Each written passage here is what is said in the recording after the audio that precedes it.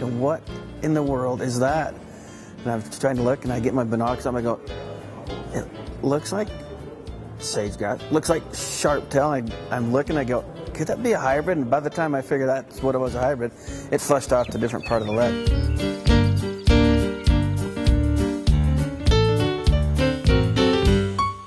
So I went back the next week, and there was again hanging out with another Sharptail, and I got a little bit of footage of it, and I sit and watched it, and it would try.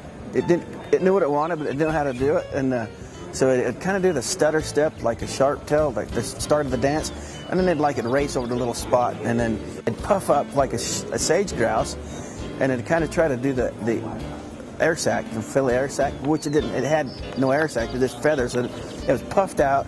It did a little wing flap, and then there'd do the stutter tip and race off to another spot.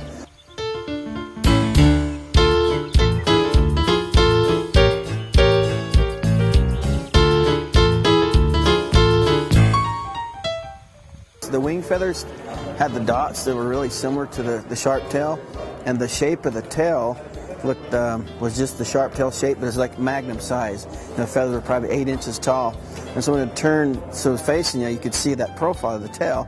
But when it turned the other way, it had the white barring across the feathers like a male sage grouse. And then so we watched it for when it flew. You'd say, well, that's a sage grouse. But as soon as it landed, it looked more like a Sharptail. It was really, really bizarre, really odd. And